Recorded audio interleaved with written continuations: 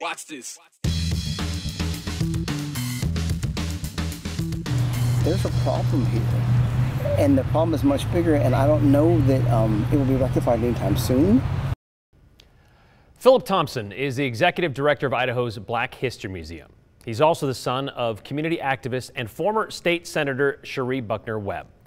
Their family has been in Boise for 7 generations, a place with a population that is only about 1.5% black. In wanting to get some local perspective on the George Floyd protests happening across the country, we thought Philip's would be some pretty good eyes through which to view it. We sat down with Philip outside the museum and asked his thoughts on Minneapolis and Idaho. To me, it's kind of like the pressure cooker has blown up, and we've been kind of headed towards this for quite some time. And Minnesota is unique because it's kind of a case study. The reaction to those who were protesting the lockdown in comparison to the reaction to those who were protesting police brutality, the answer was more brutality.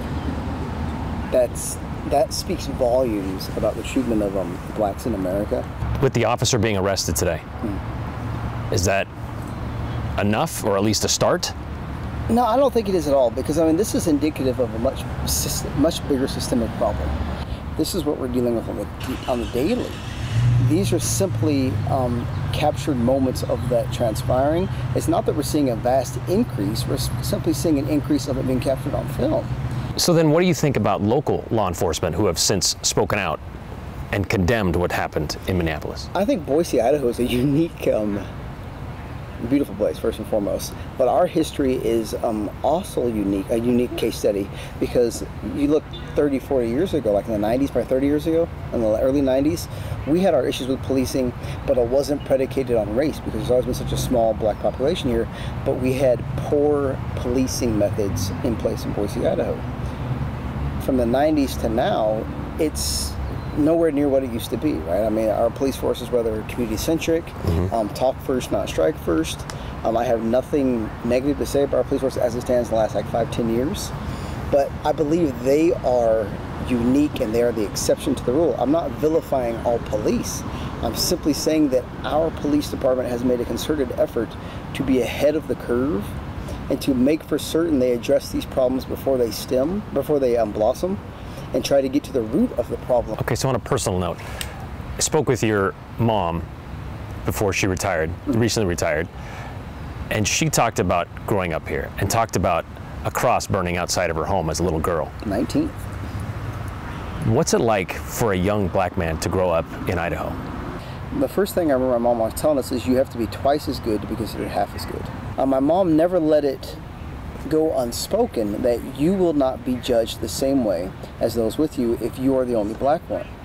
Expect it, deal with it, and just navigate the road accordingly. Don't allow them to hold you back, to hold you down, but know that this is not an equal playing field. It's not set up for you to thrive. So what do you say then to people who say, well, hey, I've never seen that. That's not true. I've never seen anybody treated differently. And that's a luxury that some people have. I mean, I've never seen a lot of things, but I'm not going to question its existence. I've never seen nuclear fission, but I know it works. These acts of violence, at least we no longer have to convince you that they're happening, because these beautiful smartphones capture them time and time again. Any rational human knows that it's not just all of a sudden this is happening, simply we're just all of a sudden able to capture it, and you can't refute the evidence. Philip concedes even his experience as a black man in Idaho may differ from others. He grew up with access and connections not everyone had. Philip also serves on the city's police chief advisory panel, and he told me he is in frequent contact with BPD, has been through several chiefs of police about how they can better handle community relations. He says the department's transparency and training has been key to its improvement over the last couple of decades. But these issues that we're seeing play out across the country with injustice, inequality, brutality, it's not a question of if we will see it happen in Idaho or to what level. The question is, how will we handle it when it does? So speaking of this, he had a full-grown man kneeling on his neck for more than 8 minutes, longer than it likely takes you to take a shower. George Floyd stopped moving well before that, but not before telling officers at least a dozen times, "I can't breathe." About an hour later, he was pronounced dead at the hospital. That was Monday night in Minneapolis. Today, the former police officer who did that to George Floyd, Derek Chauvin, was arrested and charged with third-degree murder. But for 3 nights, the residents of Minneapolis reacted with protests that eventually turned violent. Several buildings have been destroyed, including a police precinct. And as soon as that video was put out there, people started reacting to it, condemning what they saw, including right here in the Treasure Valley. Former Eagle Chief of Police Patrick Cowley posted on his personal Facebook page that what happened to George Floyd is a crime that even 33 years of combined military and police service couldn't prepare me to witness by video.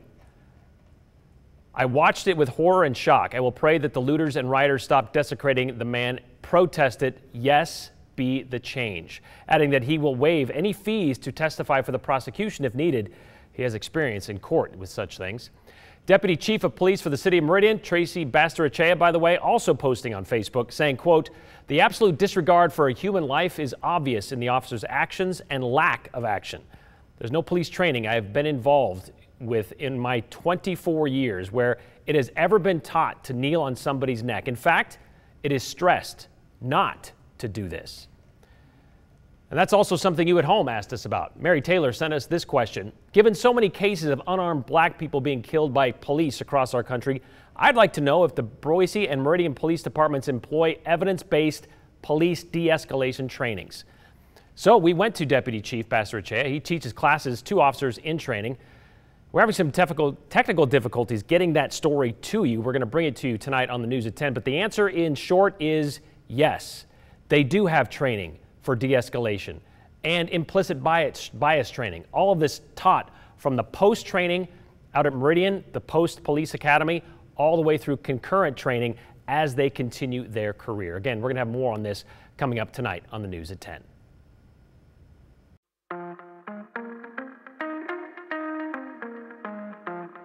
Put away your pressed jeans and keep your cowboy hats in the closet, because you probably won't need them this summer, well, at least in Nampa. The latest COVID casualty ends a 105-year Treasure Valley tradition. Solitude on suspended scaffolding. This Portland artist is brightening up the Boise skyline one bucket of paint at a time. What's brightening your day? Or maybe there's something else on your mind you want to talk about. We listen to everything. Text us, 208-321-5614. Include your name and the hashtag the 208. We might read yours coming up at the end of the show.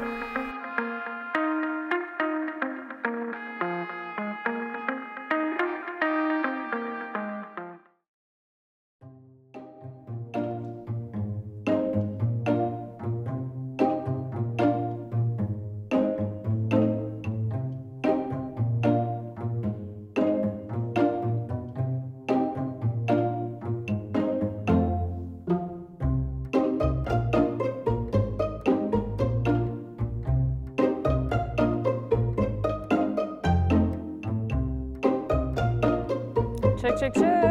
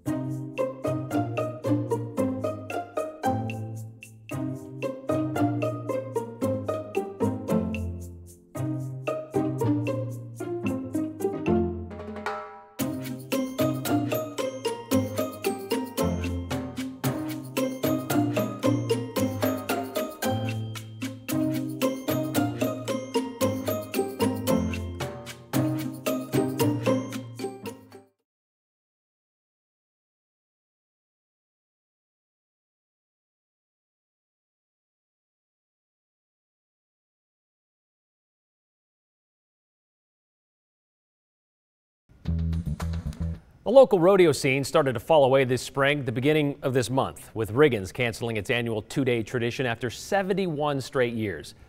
But the Snake River Stampede, part of the Canyon County culture for more than a century, that's not until August, so surely they could keep going this year. Nope. After 105 years, no bareback bronc riding, no barrel racing, and yes, no mutton busting this summer at the Fort Idaho Center. Organizers making the announcement just minutes ago that the wildest, fastest show on earth, the Idaho Stampede, will not happen this year. Gretchen Parsons spoke with the president of the rodeo this afternoon about the decision to call off what is usually one of the highlights of the summer here in the Treasure Valley. Gretchen? Yeah, Brian, since 1915, the Snake River Stampede has grown to become one of the top 10 professional rodeos in the nation, bringing the best cowboys and cowgirls to Nampa every July. Board members say they've been working to come up with a solution to keep competitors, fans, and the community safe amid the pandemic. But unfortunately, President Roger Todd says that's something they just couldn't find a way to do. Todd says they were working with a tight deadline. They considered pushing the event back, but still trying to adhere to health guidelines in a way that still fiscally makes sense for the rodeo. It just wasn't possible. So Todd says he and board members came to the hard decision last night that the Stampede River won't happen this year. It's a huge loss to the community. All the cowboys that come in, spend money in our town, all the hotels. We are the primary fundraising event for a lot of our volunteers and civic group. It's going to be a huge financial loss for Nampa as a whole. And as far as next year goes, it's possible we could still be dealing with COVID-19. And if that is the case, Todd says the board will have enough time to prepare to put a plan in place so the Snake River Stampede can go on. Either way, he says next year has to be bigger and better than ever to make up for this year. It's a lot to make up. Yeah. That's true. All right, thanks, Gretchen. Well, what about the other rodeo events in the valley, like the best small town throwdown around, the Eagle Rodeo? That usually takes place in early June, and that has been rescheduled to early September.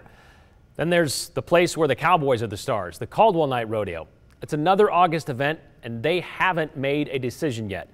I spoke with Gene Betts, the director, this afternoon, and he said they have a drop-dead date of July 6th, and they are monitoring the situation daily, and they should have a decision for the Rowdies and the Civvies on or before that day. So stay tuned. Stay tuned. We're going to get to some of your thoughts and questions coming up at the end of the show. But if you'd like to share yours with us, you could do that right now. The text line is open. Grab your phones and send us something. 208-321-5614. Include your name and the hashtag the 208. Again, we're going to read some of the good ones coming up on the end of the show.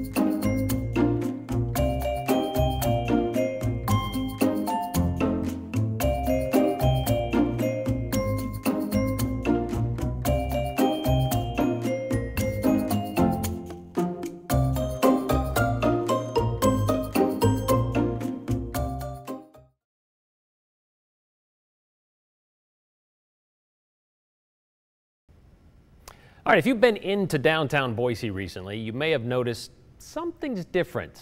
I mean, other than the prime parking spots now dedicated to curbside delivery, there's a little painting project taking place on one of the city's biggest buildings. We stopped by to check out the progress and see what inspired this mural of serious magnitude. Consider this your Feel Good Friday, or actually more of a Feel Queasy Friday if you have an issue with heights. Downtown Boise is not necessarily wanting when it comes to works of art. Oh, they do pretty good. An empty wall will inevitably, effectively, get filled. There's some good stuff, yeah. And often with a freakish flair. Yeah.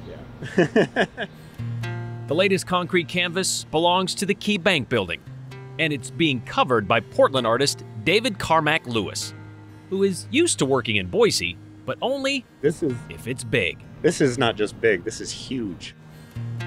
It may be the 10th tallest tower in town, but it marks another first for David. When I did the water cooler mural, that was the biggest thing I'd ever done. Then I did the Fowler mural, and that was the biggest thing I've ever done. And now this is the biggest thing I've ever done, so. It's 6,500 square feet spread out across about 24 panels of whitewashed brick. His painting this time provoked by his last time in Idaho when he saw the Payette River. It's not a specific section of the river, but that was kind of the inspiration. I'm not really interested in just painting landscapes just for the sake of landscapes. I want there to be some other element that intrigues the viewer. That element, for David, tends to be inserting something that hints at humanity without actually putting in people. And it's a way of allowing the viewer to kind of insert themselves in the scene. It's just, there's a person there, and anyone who looks at it could imagine being in that scene. So my work has always been kind of about describing these isolated moments that to me are like just profoundly powerful, spaces for myself. Isolation is a fitting motif, considering the moment.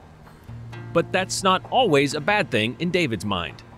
It can feel isolating if it's forced, but sometimes we seek it out, and it's more of a space of hope and wonder.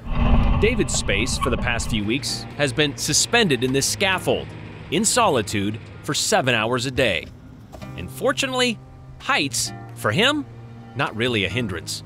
I kind of like it, it's like, it almost feels like you're like up in the crow's nest of a ship, A lookout that could make listening to the sounds of the city sort of distracting.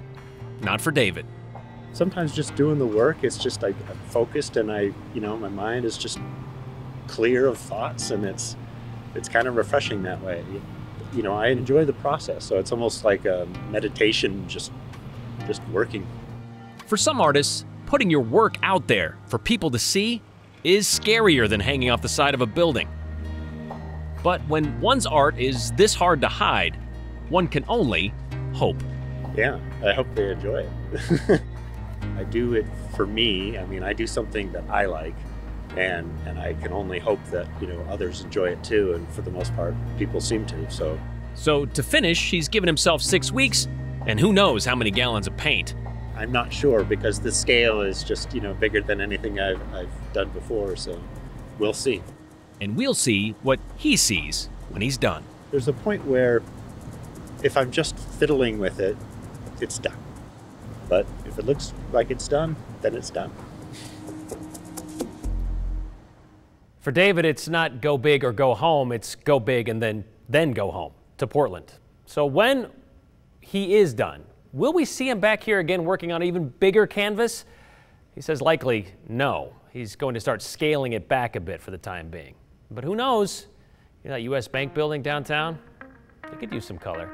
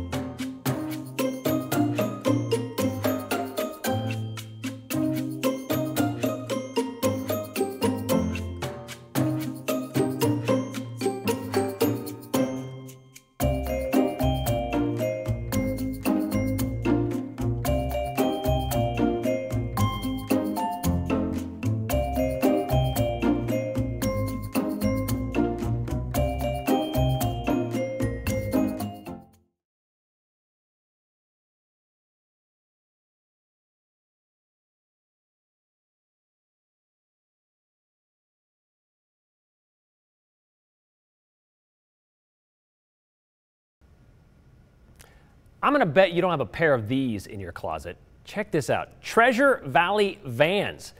Yeah, look at those. Dan Anderson, the head of the art department at both Valley View and Ridgeview High School, says students at Valley View designed 2 pairs of Vans shoes, including one with the theme of local flavor. Anderson says his students, about 10 of them, were inspired by what our culture in the Treasure Valley looks like. As you can see there, it's obvious with the balloons, right? Specifically, he says the student was inspired by the Night Glow, which happens every August during the Spirit of Boise Balloon Classic. You can see they incorporate that into the topography of the surrounding valley. Meanwhile, Valley View is placed in the top 50 5 times during this contest, and this year they made it all the way to number 2. Congratulations. And with that win, they get a $10,000 check. Wow, which Anderson says they're going to use to help students buy art supplies and start art clubs, among other things. And for the first time, Ridgeview cracking the top 25 with their design that's centered around Idaho's state flower, the syringa.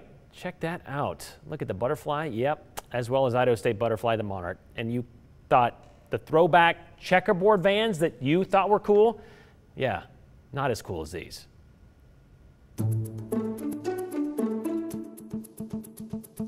Well, be ready for the changes this weekend, and you won't even have to leave town or travel 500 miles to see it. It's going to happen right here. That means that temperatures will be changing up to close to 100 degrees. Could be 100 in many spots tomorrow, dropping down to about 80 degrees on Sunday. First, let's start and talk about the sunny afternoon, and the winds are nice and light. This is beautiful for this afternoon as we go outside here, so that's Skycam 7. Let's move ahead, and I'll show you the high temperatures that we've had so far. The high in Boise, 94 degrees. That's the warmest so far, 95 in Ontario. In fact, this is the warmest day that we've had so far for this year. And you see 92 degrees was the high in Twin Falls.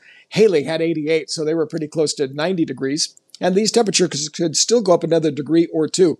One thing to keep in mind for tomorrow, not only is it just going to be hot, but here are your wind gusts. It's going to be a little breezy in the morning, but it really gets going about noon, 1 o'clock tomorrow afternoon. So in Boise, 40-mile-an-hour wind gusts. In the mountains, 30-mile-an-hour wind gusts. And then 50-mile-an-hour wind gusts in eastern Oregon, even over the Owyhees. So the remainder of tonight, so you've got 96 degrees there at 6 o'clock. 10 o'clock tonight, it's 82. You see overnight, you don't have to worry about those gardens. Temperatures will be dropping into the mid-60s by tomorrow morning. Then tomorrow afternoon, it shows the 98. But some spots, Emmett, Weiser, Ontario, could be 100 degrees. Same thing for Mountain Home.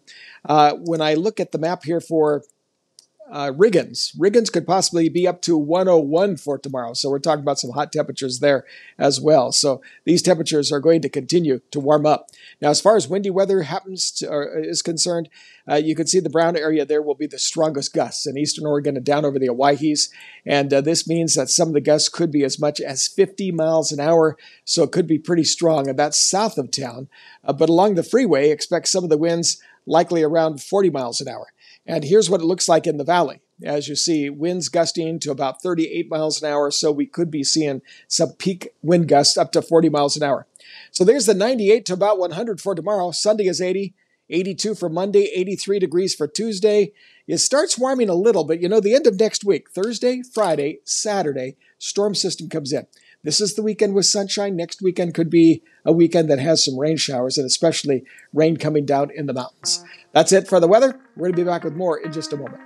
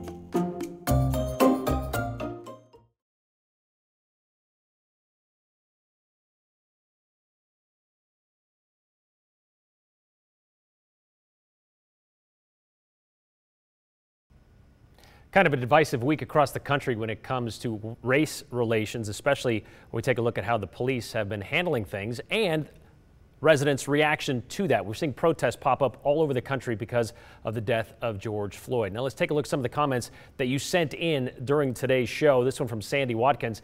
In 1998, I was pulled over for speeding here in Boise. My black passenger friend was asked to get out of the car and was frisked. That has never happened to a white passenger in my life. Yeah, as we talked to Philip Thompson, things have certainly changed here in the Boise area with the way the police and the community, the relationship with each other. There's been a lot of training and a lot of perspective that has to do with that. People learning about each other and learning how to deal with certain situations. It's not perfect by any stretch, but again, it's getting better. Nice job, Channel 7, for having an interview that helps perpetuate the problem and continues to portray Minneapolis as an issue of race rather than right or wrong. Would be so nice if the media could help solve rather than add to the division in this country. Wouldn't have been hearing anything about this if the colors of the people involved were reversed. This sent in from Annie. And Annie, so much to unpack here. Let's talk about this, perpetuating the problem. Since when is offering somebody else's perspective on a situation that you may not be familiar with, how is that perpetuating a problem? It's simply offering that up so maybe you can learn something about somebody's perspective and learn what it's like for them to see the world through their eyes. Would be nice if the media could help solve rather than add to the division an issue of race rather than, and no one said this isn't an issue of right and wrong. This is. It's 100% wrong at any angle, any of those camera angles, no matter who is involved. That's not the question. Sadly, the percentage of those involved and on the wrong side of this just happen to be black across this country. Look at the statistics. You can't argue with that. We could go on for days about that, Annie. Let's move on from this. Thanks for the great interview with Philip. That's Philip Thompson. This conflicted and difficult time needs those educated and realistic voices to keep us in touch with events around us and on a path forward. Thank you, Jan, for sending that in. We'll see you next week.